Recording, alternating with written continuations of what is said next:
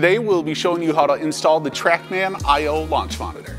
We're going to be mounting this right to the frame of one of our Pro Golf enclosure kits, and then we will go through the software installation process. So while you can mount your Trackman to the ceiling of your space, today we're going to be mounting it to the frame of one of our Pro Golf enclosure kits using this mounting adapter. We have this available for any ceiling-based launch monitor. It just makes a really nice, easy way to get this installed right to the frame of your Pro enclosure kit. So following the instructions, we're going to take one side of the clamp and put it over the top of the bar, and the other side of the clamp, we're going to put it underneath. We're going to line those up and attach using the included screws.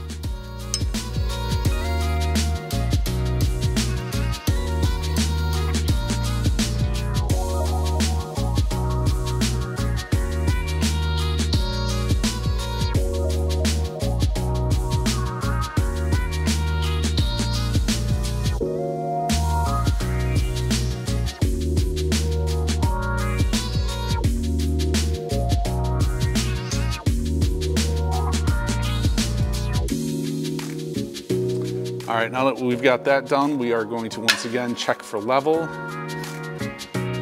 You can see right here that this is definitely not a level surface. With the I/O, the more level the launch monitor is, the more accurate its readings will be. So we want to go ahead and adjust this. We'll have to make a couple of small adjustments there. And that's looking pretty dang good.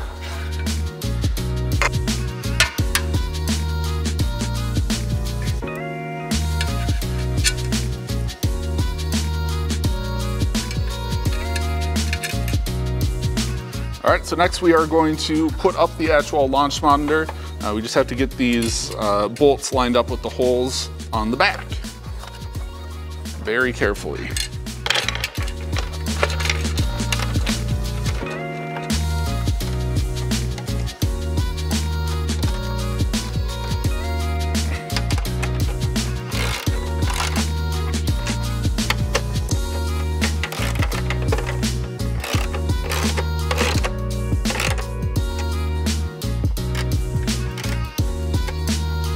All right, so now it's time to attach your data and power cables. We already have our cables run. We have it kind of going behind the flaps on the enclosure. You can see coming down here. The Trackman will come with a power brick. This you can see there's Velcro on the back. So this will just attach right to the back side of the I/O launch monitor. You plug in the power from your outlet right here. And then this plug, we are going to the side of the launch monitor.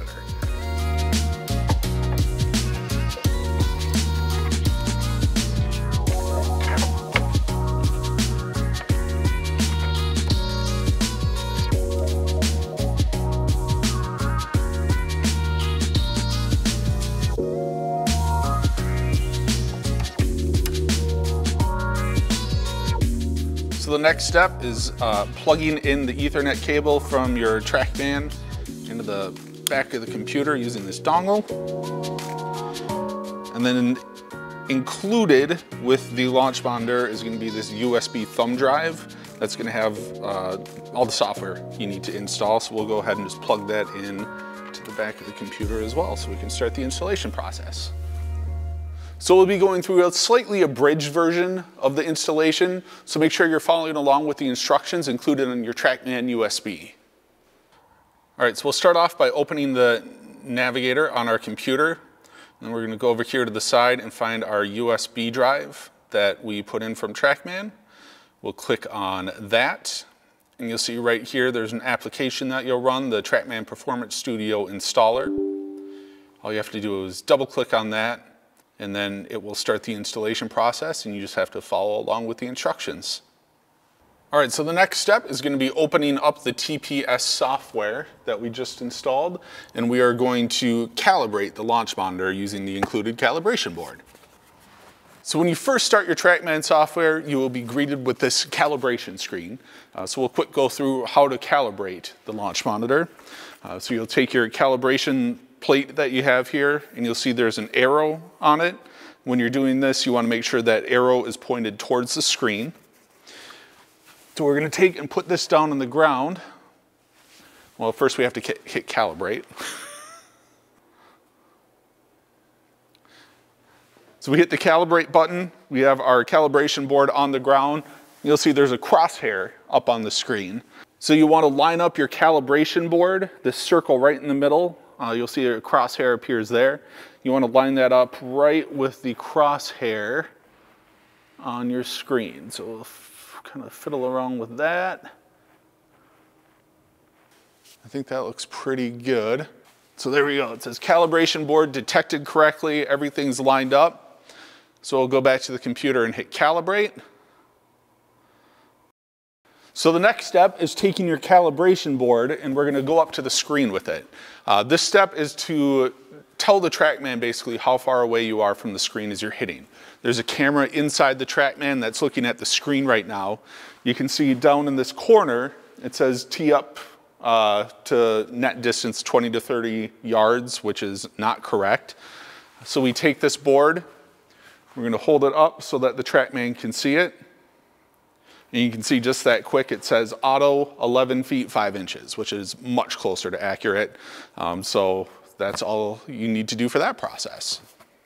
The next step is doing the auto target, which is another very simple process. All you have to do is click auto target. You'll see the screen is going to change to a bunch of different symbols. So I'll do that quick. And what this is doing is showing the Trackman where the center of your screen is, just to make sure that it knows where it's lined up, basically. And then finally, the bay tracer offset. This is something you can do where if you have maybe a little bit of a narrower space and you're hitting from off center, this is what you'll use to tell the Trackman that you're hitting off center. So you can adjust this until that center line is in front of your hitting area, and then you would hit OK, and you would be set to go. In this case, though, we are hitting from the center of the screen, so we can just hit center. And it recalibrates the center of the screen, and we're all set. All right, so we'll hit continue. So we are completely set up, ready to go. This is the main screen. So next thing we are going to do is take a couple of shots just to make sure it's all set up correctly and reading our golf ball. So let's just go to the practice range. So we go into practice and then range. We can hit continue. We've already got a guest player set up, so we'll hit start practice. All right, so we're heading to the driving or the practice range. We're selecting the club I'm hitting, which in this case is a 9-iron. You can select how far away you want your target to be. I usually hit it somewhere in the 130 range, so let's just do 135. We'll hit confirm and head to the range, and let's try a shot.